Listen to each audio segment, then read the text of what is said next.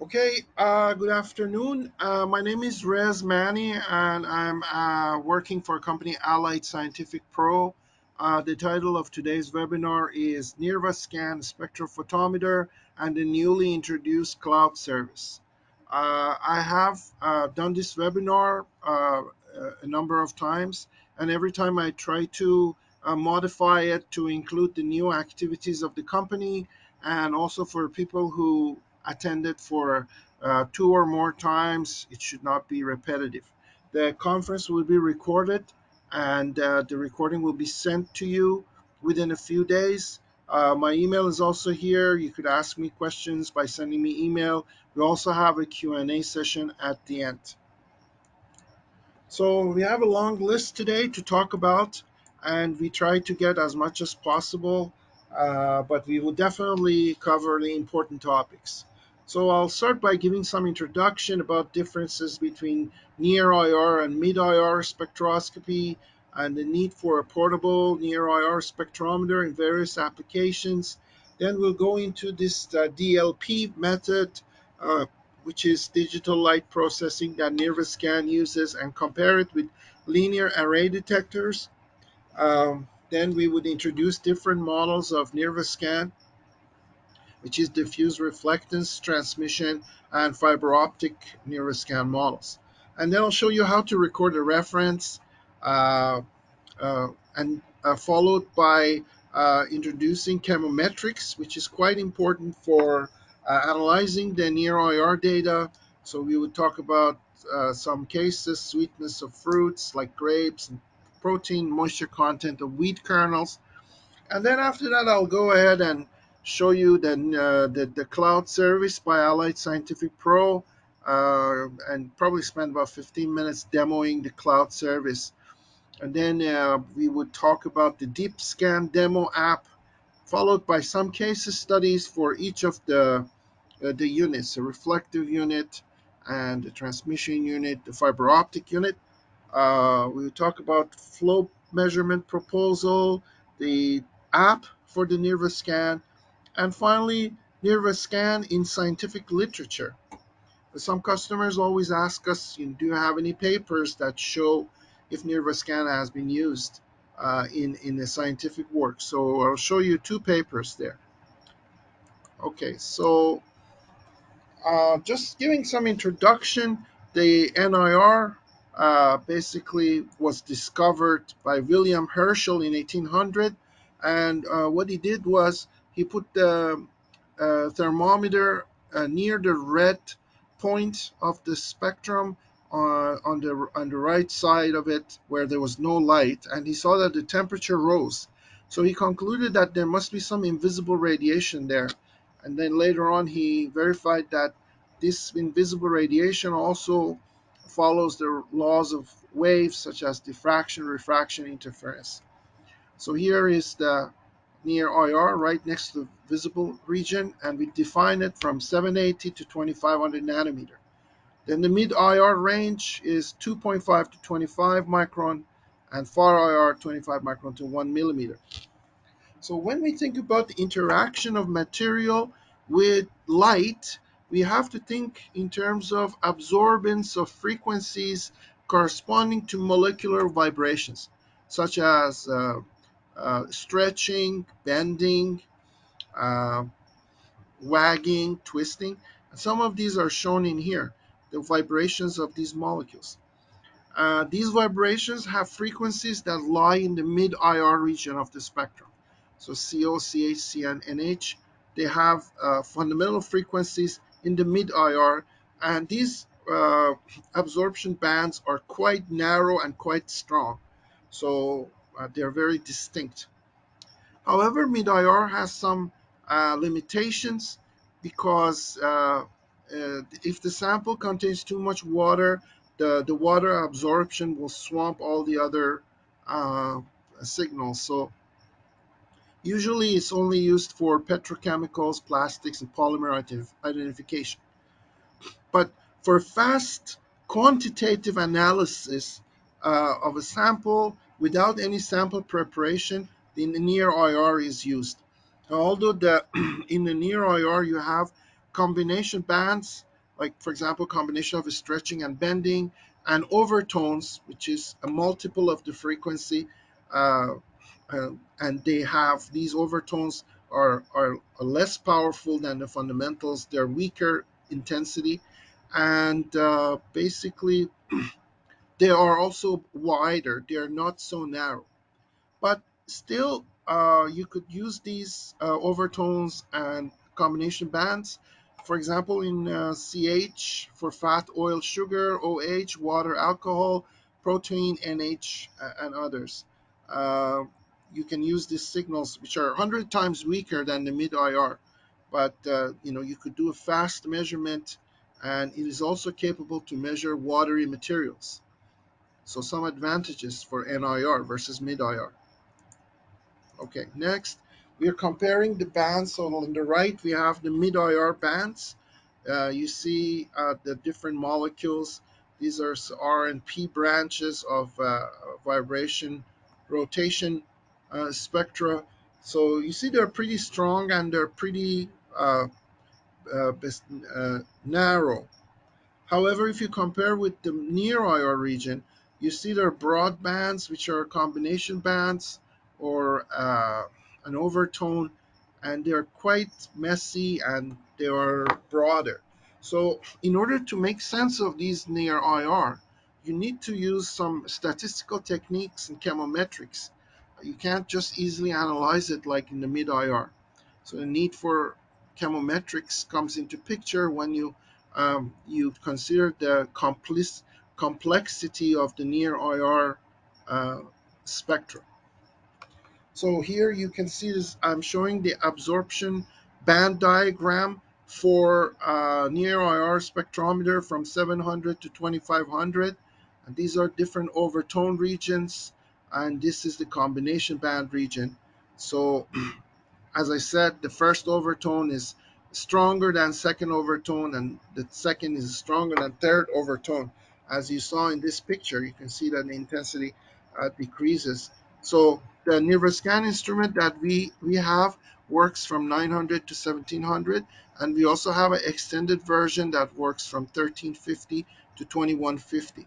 So the standard mostly covers the second overtone region, whereas the extended covers the first overtone region. Okay, so again, we're looking at some of the limitations of mid-IR. You need to use expensive windows. You need sample preparation. You can't measure water solution.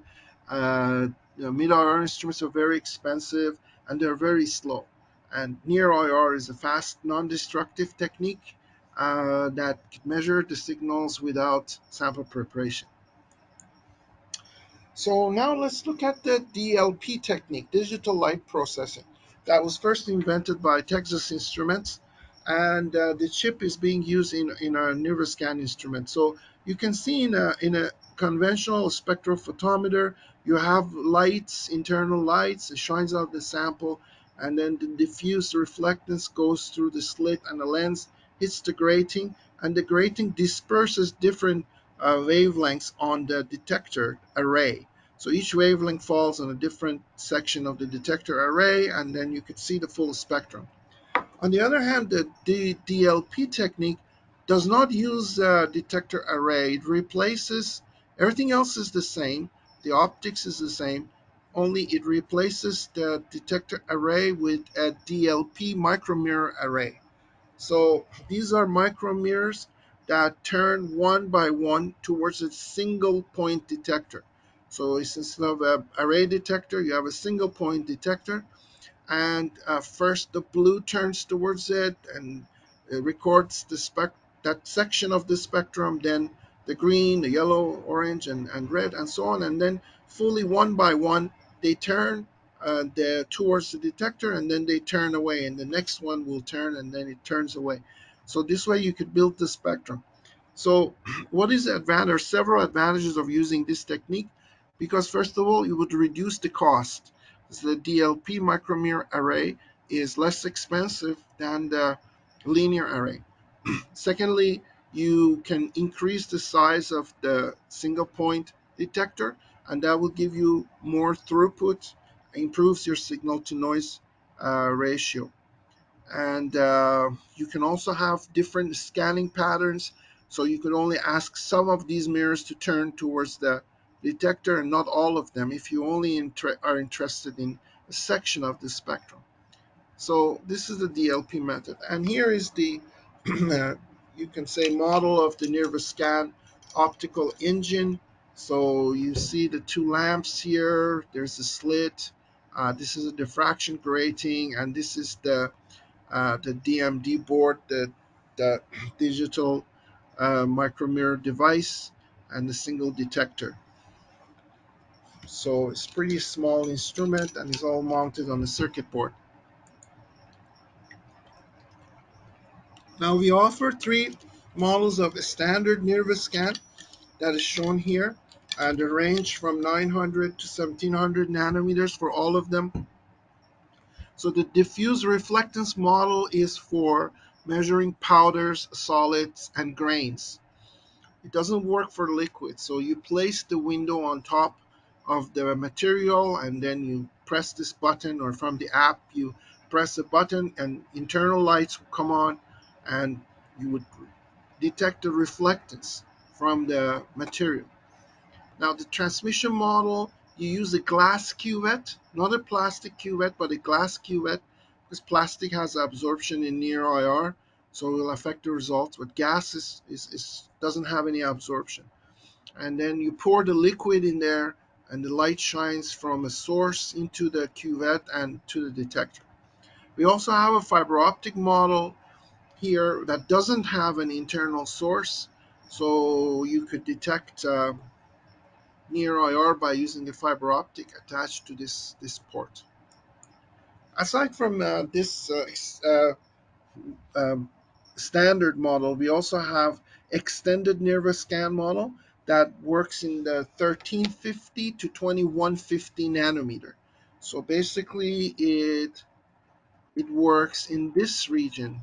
So it detects the first overtone signals, not the second overtone. The standard does the second, the the other one, the extended, does the first overtone. So this also comes in extended fiber optic model, reflective model, and transmissive model.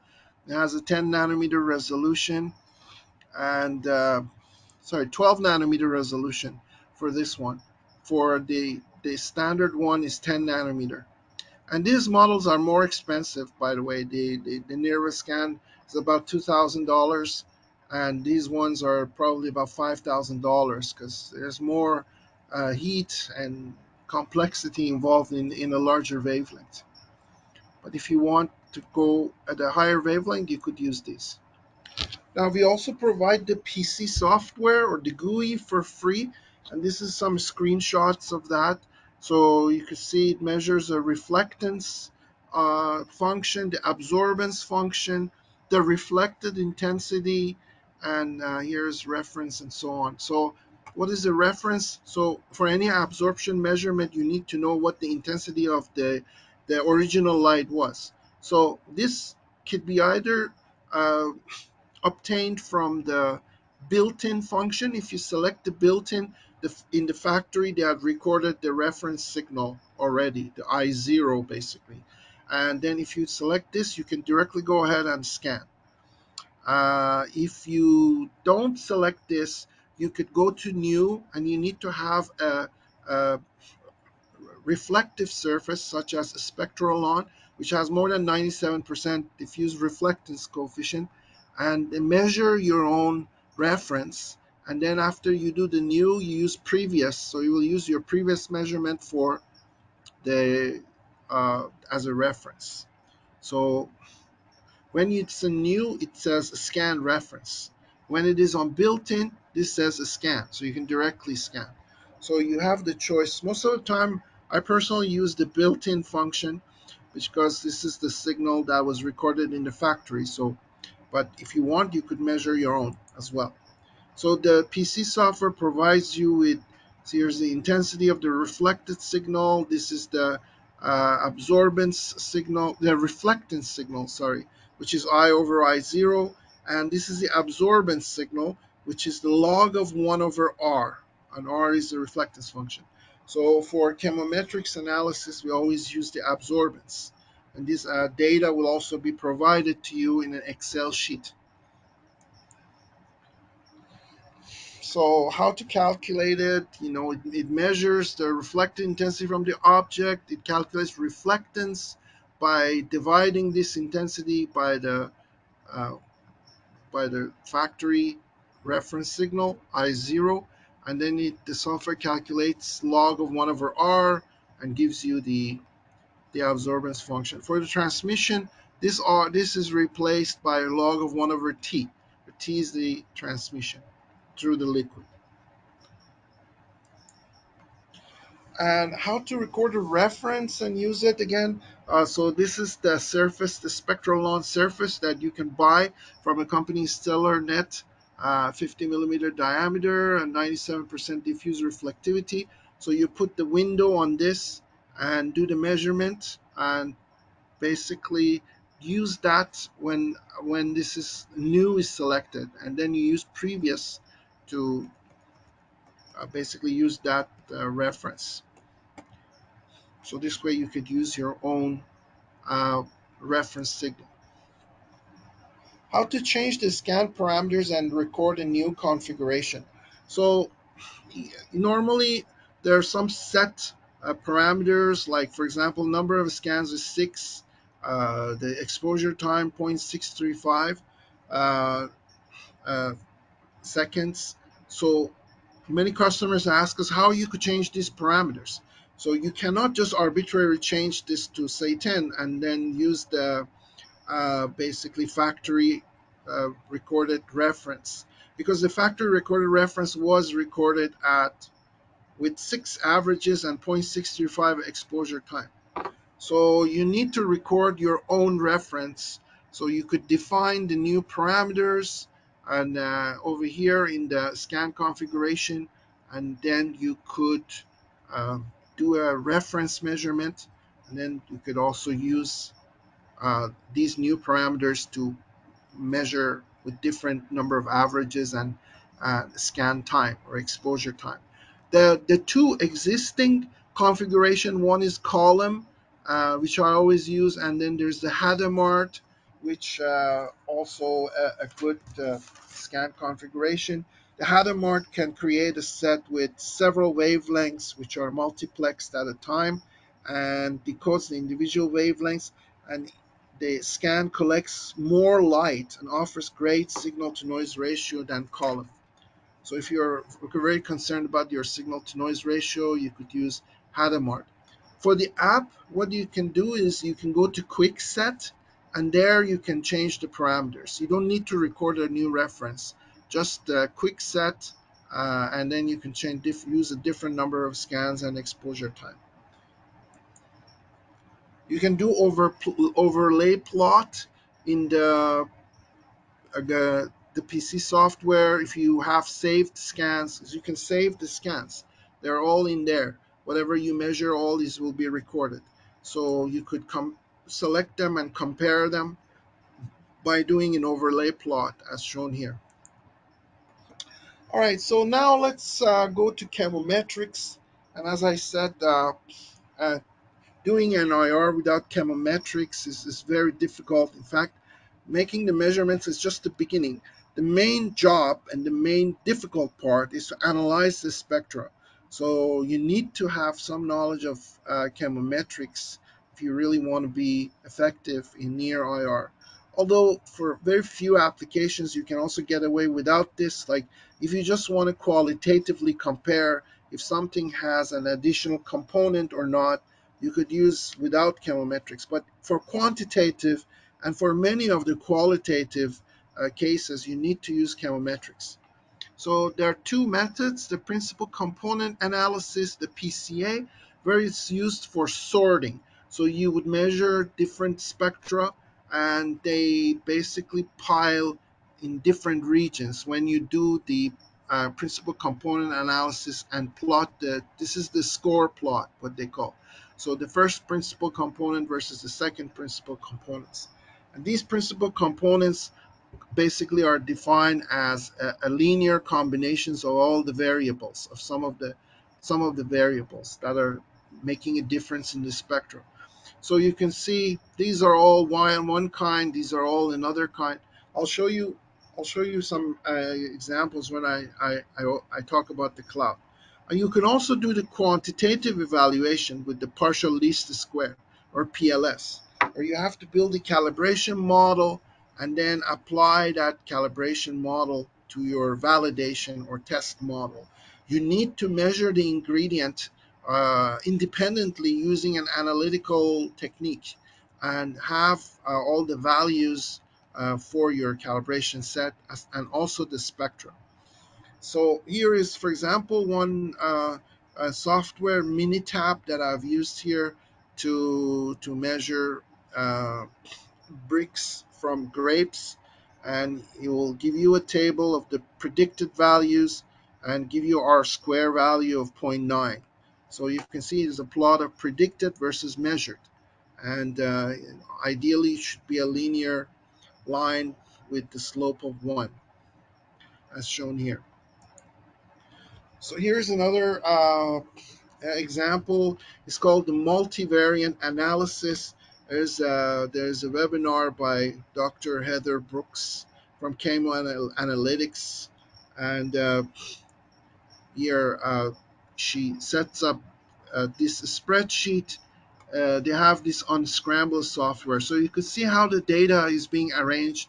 The first row has all the wavelengths, so all the wavelengths are variables. That's why we call it a multivariant analysis. And the absorbance spectra are along the rows. So these are all rows are all absorbance spectra. And the first column is what you want to measure, the protein, for example. So all the values that you measured using your analytical method are in the first column. So for this spectra in line 1, the protein is 6.7, and for this one is 6.8, and so on.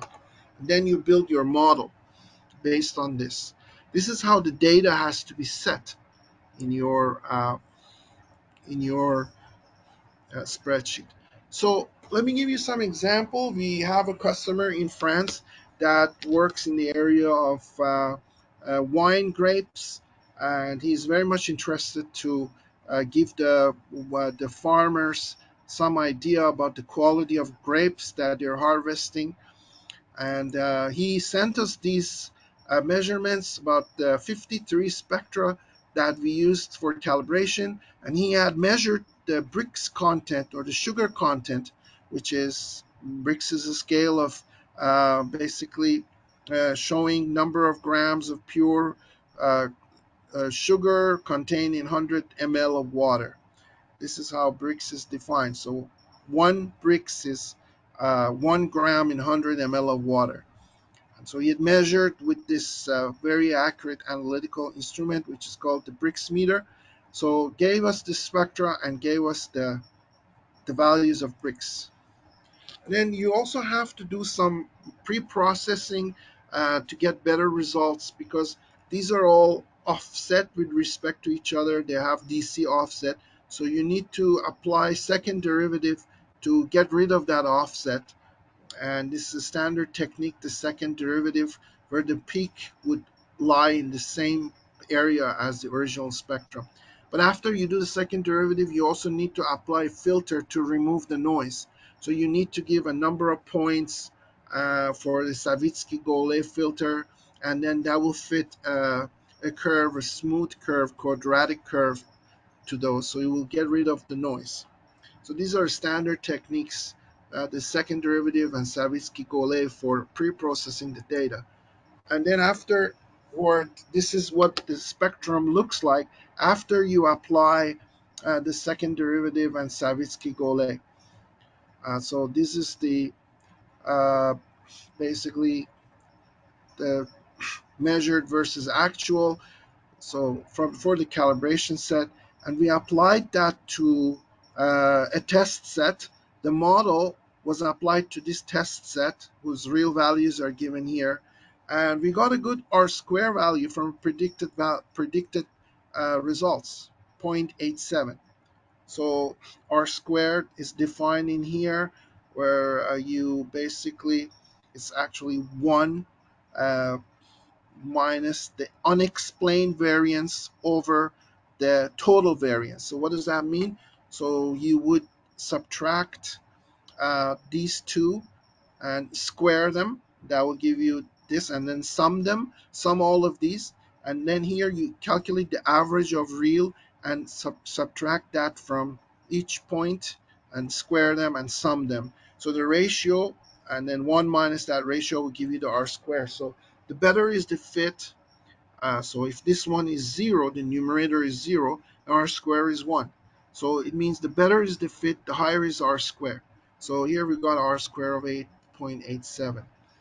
You can also calculate the error by using root mean square, and this is how you define it. So basically add up, square all of these differences and add them up and average them, and then take the square root, and that will give you the root mean square. So we got a root mean square of 0.77, which is pretty good. Here is another example where we uh, have a customer in Manitoba that deals with the wheats. And for wheat farmers, they need to know the protein content of their wheat, because the price of wheat the, depends on the protein content. The higher the price of the wheat, the higher the protein content, the higher is the price of the wheat. So we also need to measure the moisture, because they need to have that information for storage. So more moist wheat requires special care for storage, because it gets spoiled very quickly. So they gave us 140 wheat kernel calibration spectra and 15 spectra for checking. These are for validation. And all these content of this was measured using the grain analyzer instrument, which is quite expensive. It's about $20,000. And so you put the wheat in there and it will give you the actual protein and moisture. So we want to do this with a $2,000 Nirvascan instrument instead. So after applying the filters and pre-processing the signal, basically for both calibration and validation, we ran the model and we saw that we have a very good result for the moisture. So moisture RMSE root mean square error of 0.47, and not good results for protein, 1.73%, which is not good. You don't want to have something below zero point 0.5, basically, for it to be acceptable. So we're wondering why that is. And then when I looked at the predicted versus real curve, I noticed that there are gaps in the calibration set. So here and here, there are gaps. So if you want to run this whole model for the whole calibration set, which is also from anywhere from, you can say, 12.7 to 19.2, you get poor results because you don't have enough spectra in these regions. So I did apply the model only to this section, which has a good condensation, a good density of points. And when I did that, I got a really good value, so RMSE of 0.52%. So for this reason, we have asked the manufacturer, the supplier, to find more samples in these regions and these regions. If you want to do prediction for the whole thing from 12 to 19, then we need more spectra in these gaps so that our model becomes stronger. And now I would just go ahead and introduce the Allied Scientific's cloud service, or NirvaCloud. So before, we've been selling Nirvascan for many years, and many customers were asking us, okay, so what do we do with the spectra? Do you have a software that would give us the ingredient that we want, whether it's a protein or moisture or bricks or fat? So how do we do that? So for this reason, we developed this cloud service, and it is basically Python based, and it's on the Heroku platform, which is a free platform for open source web framework. And there you could upload spectra, near IR profiles. You could plot individual spectrum and NIR profiles. You could do PCA, principal component analysis, PLS modeling.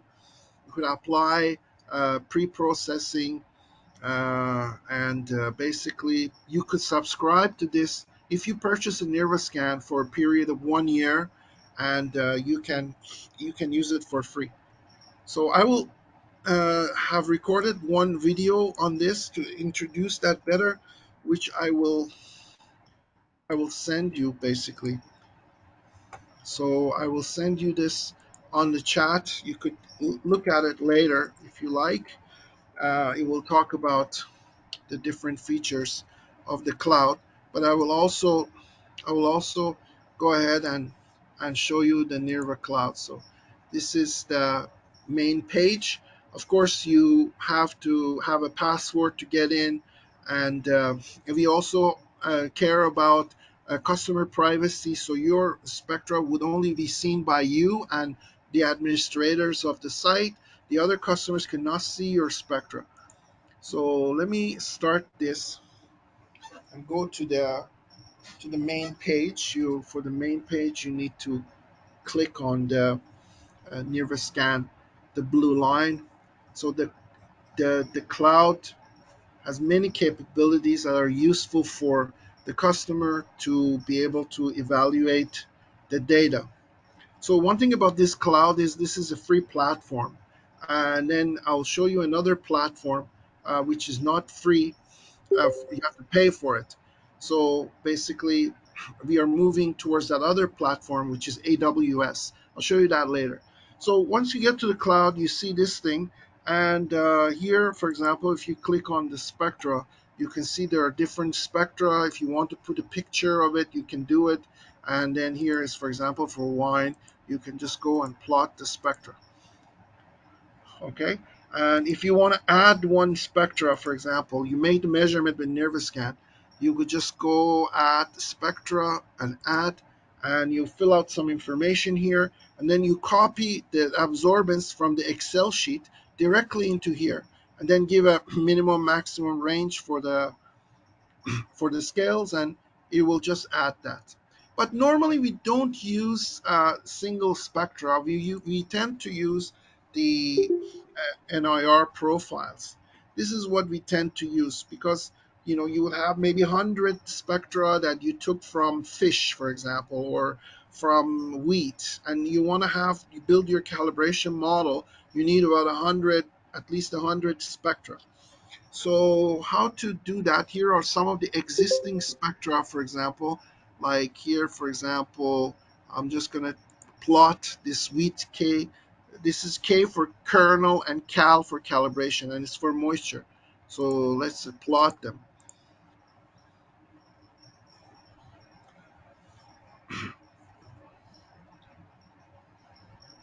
So the software will plot all of that. Just give it a few seconds.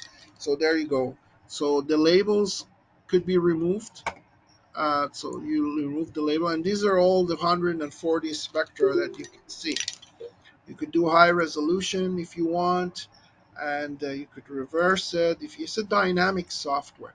So so the question is that how you would import this. You don't want to spend your time doing it one by one. So if you want to import this, you go to your all your measurements should be in one file, and then you give it a title, and there's some information to fill out in here, and then you can just import an Excel file that has all the information. Upload data set. So the Excel file looks very much like what I showed you before on for one of the slides, which was I'm just going to show you th- this one. Yeah, it looks very much like this one. So you can see that in the first line you have to have your spectra in the first row, the different wavelengths. I mean, the different wavelengths, and then all the spectral are horizontal rows, and the first column has your ingredient. I can actually show you one of these spectra. So let me show you one. For example, yeah. For example, sorry. So let me see if I can find one that I can show you. Yeah, there you go. This is one of them. So you can see uh, the wavelengths are all in this row from 901 all the way goes to basically 1700 right on the top. And this one is the first spectrum, the first absorption spectrum. And these are all the protein content. So once you build your spreadsheet like that, you could just import it all at once. And so you don't need to do it one by one. You could just import your spectra into the cloud and go ahead from there. Let me show you. This is where we were. Okay, good. Okay, all right. So what do we do after that? After we plot this in our profile, one we can do is we could apply the Savitsky-Golay filter to them, which has a second derivative. So if you put the add, you could choose a number of points and then choose one of these and then save it, and that will give you the Savitsky-Golay version. So for example, here are the Savitsky-Golay profiles for wheat cal, wheat kcal. I'm going to plot it, and you see the second derivative. This is not going to be the original, but it's going to be second derivative with Savitsky-Golay applied to that. And you do that for both calibration and validation. And then you would build, after you do that, you can go ahead and build your model, your PLS model. So you can tell the number of components, for example, 20 components, and you build a model, a PLS model. So we have already built some models here that I can show you, for example. So these are PLS models. Okay, so you want to apply this calibration model to a validation model, and this already has Savitsky-Golay applied to it with the 15 components. So you go ahead and select it, and then you would try to find the same corresponding value. So it will be validation. So you would select this and apply the model, and this is giving you this. With our square 0.2986. So this is all the predictions are given here, the real value and predicted, the real value and predicted. So this will do the modeling for you and make the predictions. And we are also doing a little addition here that you should export an Excel file. What is the real value and the predicted value? So you could work with that. You also have the PCA models. If you want to sort out different things, for example, you have fish that is rotten and fish that is fresh, and you want to be able to sort them out. So you have a collection of spectra for fresh fish, and then you have a collection of spectra for rotten fish. And if you do a PCA model, they get separated in the score plot. And I'll show you one example here. For example, uh, the PCA models. Right now, we don't have a PCA model, but we could make a PCA model. So, for example, I'm going to make, for example, the protein, cal protein, and then we just do for example, this one, and then we just do a PCA model.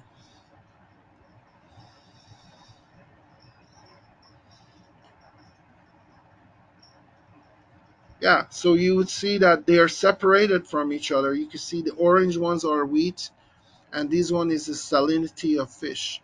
So if you do a new measurement and if it falls here, let's say if this was not salinity and wheat, but this was rotten and this was fresh, then if your new spectrum falls in this bunch, then you know it's a fresh fish. If it is here, then it's a rotten fish. So these are some of the features of that. But this free platform, Heroku, has some limitations. So for this reason, we went to the NirvaCloud on AWS, which is a paid service. and this is much better, much faster. Here's, for example, one PCA where we plotted three types of tomatoes on this side versus durum, which is type of a wheat for pasta, in blue, and wheat. And there gets very much separated in clusters. Very nice. This new platform has much easier capabilities. So, for example, if you want to add profile, you don't have to do that form again. You just have to choose the file and give it a title and then upload. And it will just go ahead and read all the information about the axis, minimum, maximum, everything from the file, the Nirvascan Excel file, and it will plot. So let's plot, for example, one. So if we go here, and this is just one. So let's say this one, plot. Plot. It's much faster and it's much cleaner. So this is still under construction, but eventually we'll be offering this to the customers. At the moment, if someone buys the Nirvascan, they could use the Heroku Cloud service. All right, so this is my demo on that, on the cloud. So let's move on because we have lots of stuff to cover. But here's again some uh, PCA models. These are tomatoes, and this is grape. This is the durum. This is garlic. They're all separated in clusters. And this is a PCA model, has a high R square of 0.86. Sorry, PLS model. Sorry, my bad. PLS model. Now, a lot of customers are asking, is it possible to have an app that could communicate with the cloud? So rather than going to the platform on a PC, you want to do a measurement and the app sends uh, the the spectrum directly to a cloud. The cloud does the analysis and then it sends it back to the customer. So this kind of app, we only have a demo of it. We're still working towards it. It's definitely possible, but it will take some time to make. And the deep scan demo app is showing the concept. So I will send you one uh, YouTube video which you could watch. And I have done some measurements using this app where I measured the sweetness of a fruit or fat in the body or plastic, percentage of polyester, and just do the measurement. And then the app immediately communicates with the cloud, and cloud sends the percentages back by analyzing it. So let me send you this right away, and you can look at it if you like later. If you like to copy these links so that you could look at them later, it would be great. Um, so, for example, you can see here this is the screen, the app screen. So I measured the mango and doing near scan measurements of the mango, put it on the surface, and it just gave me the bricks directly, 16.1, and it also classifies it as super sweet. Or here I did a measurement from my own body fat uh, on my arm, and then it will just give me the body fat, and basically also tells me that I'm obese. So it was also also classifies which uh, how what is the classification of your fat or how sweet a fruit is. So we would provide you with the software development kit, and you could go ahead and develop your own app. And we are also moving towards building that app right now, but still a few months away from communicating with the cloud. We already managed to directly save on the cloud. When you do a measure from the Nirvascan, directly go to the cloud. But the response back, we're still working on that. So let's move on to some of the other applications. We had another customer that had some fabrics sent to us, and he told us that one of the fabrics has some additional ingredients. And this is an example where you can see just the visual inspection of the spectra is enough. You don't need to do chemometrics. So here, sample number 7 showed an extra peak, and this peak which is around less than 1,000 nanometers. it corresponds to an aromatic ingredient which is toluene. So qualitative analysis is possible by comparing the spectra. You can see the number 7 only had an extra peak. So this is the one that has an additional ingredient. Uh, so you can also do a PCA analysis with this. And the customer was interested in content of polyester and polypropylene. Here we did some measurements for fake masks. So the 3M mask has polypropylene in it, and it has a distinct CH3 bond that we saw. The other masks did not show that peak. So this was used for measuring uh, the content of a mask. You can also do case studies for identification of plastics.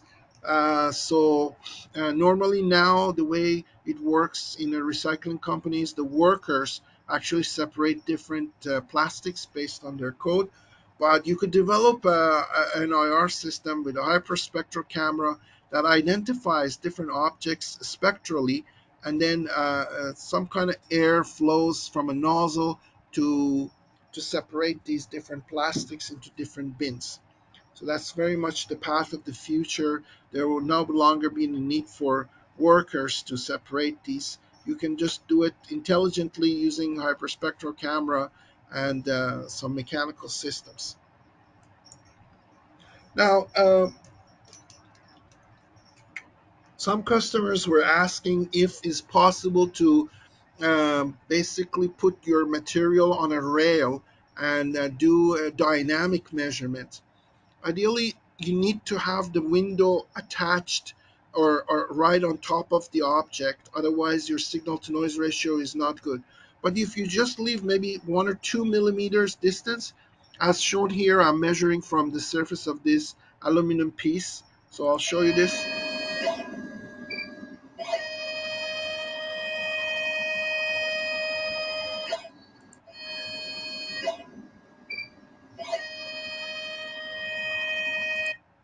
So you could see that the two lights, the two uh, spots that from the two lamps here for a copper plate.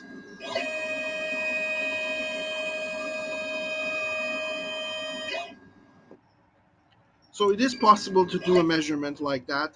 And the software also has a feature where you can do back-to-back measurements. So you could specify how many back-to-back measurements you want at what interval, and then let it roll basically underneath the Nirvascan. If there's only a few millimeters difference, it will work.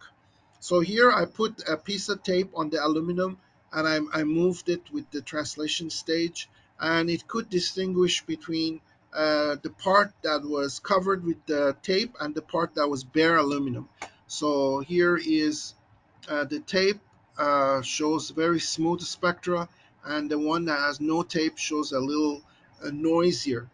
So you could potentially use that in a very slow way, though. You don't cannot do it really fast. You got to give it a little time to do the measurement, but you can put your material on some rail and let it move underneath Nirvascan. Here are again some other applications. I'm not going into details of these, but Nirvascan has been used for identifying Zika virus in these mosquitoes. Basically, by doing principal component analysis, and you can also do the PLS analysis, you could compare uninfected and infected ones together. These are absorbances. The spectra look different, and you can also do a PCM model and then distinguish which one is infected, which one is not infected. This is much simpler than unskilled technicians who want to do this. This is much more simpler than experienced technicians that are required for other methods, such as PCR, the polymerase chain reaction. This one can be used, the near IR, an unskilled technician can do the measurement quickly, and it's much faster to identify the dangerous mosquito that carries the virus. Here's other examples where customers sent us some liquids. We used the Nirvascan transmission model, which comes with the cuvette, and measure the content of these. This was used for medical imaging. And interestingly, we found that uh, when we used the 10 centimeter thick cuvette, we didn't get a signal past 1400 nanometer because of the water uh, absorption was so strong and nothing came through. But for this reason, we made a 3 millimeter thick cuvette, and then we saw that the peak after 1400 nanometer appeared. So for some measurements, you need to use thinner cuvette, and they're available in the market, like 3 millimeter, 1 millimeter, if you're interested in signals past 1400. Sometimes you need to use a smaller, thinner cuvette. Another customer that sent us some detergent material, and you can see here we didn't even have to use a thinner cuvette. The same 10 centimeter cuvette gave a good signal past 1400 nanometer. So we gave him the spectrum.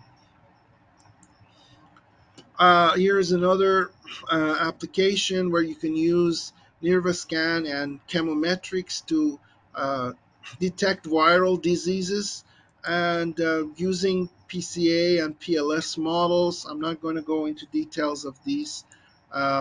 Here's one where they actually detected the flu virus nasal fluid. So using the near IR spectroscopy, they looked at the nasal fluid from many samples that they collected, and they had already identified which one is a flu, which one is not flu. And then when they did the PCA analysis, they could distinguish between the non-influenza and influenza. This is the PCA model that separated the two. Although we couldn't separate the influenza from another type of disease, RSV infected, which is respiratory syncytial virus. Uh, these could not separate this, but it could separate influenza from non-influenza. So sometimes the PCA model works, and some other times it doesn't. Here also are other Nirvascan, the fiber optic model that doesn't have an internal source. So here I measured the spectrum by attaching a fiber to this. I looked at the scattered light from a halogen tungsten lamp, and I measured the spectrum. Now, some of our customers are asking, is it possible to do absorption measurement using the fiber optic model? So yes, it is, but you need to use a bifurcated fiber sensor. So here's a bifurcated fiber sensor that has two inputs and one output. So uh, one input goes to a spectrometer, one input goes to the light source, which we can also provide. And the first step would be to measure a reference by using the standard, which I already talked about, and then replace it with remove it and replace it with the actual sample, do second measurement, and then you can calculate the absorption spectra. It's definitely more difficult to do the absorption measurement with the fiber optic model than with the reflective model. There's also another application for fiber optic model where you can measure from a flow system. So if you have, say, some kind of sweet drink, there's a source and sink that flows through this cell, and you could shine the light through a fiber optic in this flow, and then measure the transmittance through the fiber optic model. So for flow measurements, we also do provide the fiber optic source for this measurement. Now the ISC NIR app, so you know that you can use this with the PC software or with the app, which would communicate via Bluetooth to with the app. So here is read how to use NIR and Nirvascan spectrometer. I'm going to actually send you this because we don't have time to go through it. So there's one video which I recorded for the app for the iOS devices, and there's another one that is recorded for the basically Provi for Android devices. So please copy these links, and you can look at it later. In case you purchase the instrument, you would have these videos that show how the app works. So I'm going to send you these very quickly. Yes, right here, and sent. Okay, so that's there. So next, I'm going to go ahead and talk about Nirvascan uh, in scientific literature. It's actually Nirvascan. Sorry, I've missed one BA in there. So some customers were asking us, like, is there a scientific literature that talks about this? And recently we found two papers that talked about this. The first paper about the evaluation of low-cost portable near-infrared for rapid analysis of soils from southeastern Australia.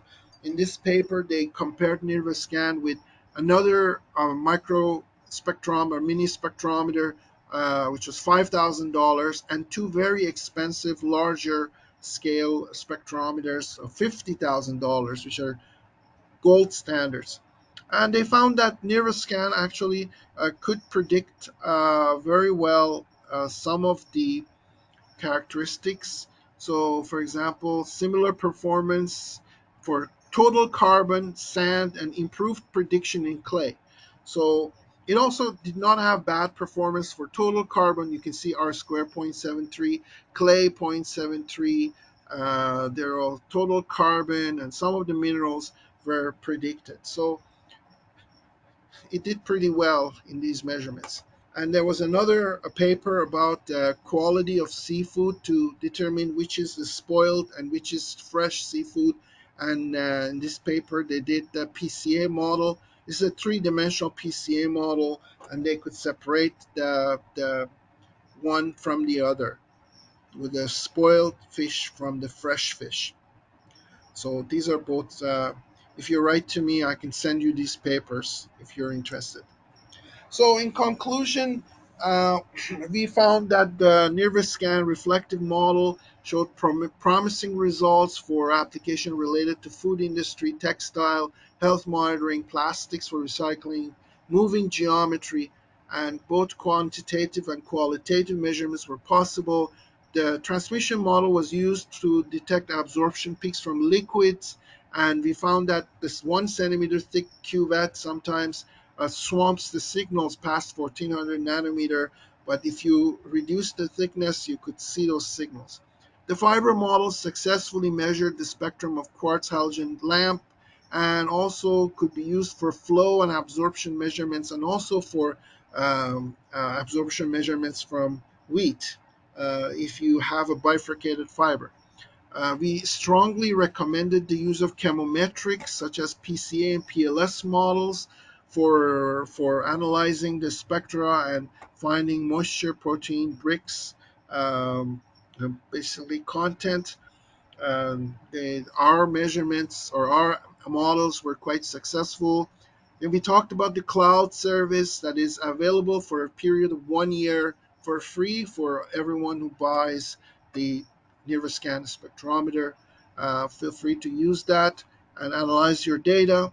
And we are working towards creating an app that can communicate two ways with the cloud, and the user will be able to save the spectra on the cloud and receive the necessary information from the cloud, the result of the analysis, whether it's PCA or PLS. So we are right on time. It's 3 o'clock now. Thank you very much for listening to the webinar. We'll also send you a webinar feedback form if you want to fill it out. If you have any suggestions for improving the webinar, or if you have any questions, feel free to write it in the feedback form. So at this point, I will ask the audience if they have any questions. Please feel free to unmute yourself, or you could also write in the chat box, and I will be glad to answer your questions.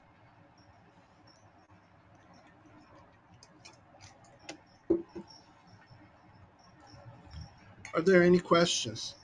Many thanks for the webinar. Can we get the Matthias? We would just provide the recording for the webinar.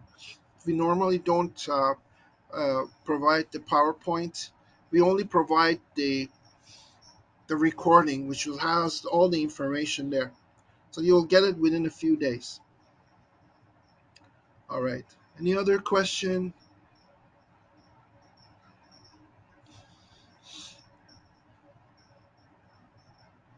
Yeah. So my email is also, I'm going to write it again. If you think of something later and you need to ask me, please feel free to do so. rmani at alliedscientificpro.com. So if there are no other questions, I thank you once again for attending the webinar and wish you a happy afternoon. Thank you. Have a good day. Bye.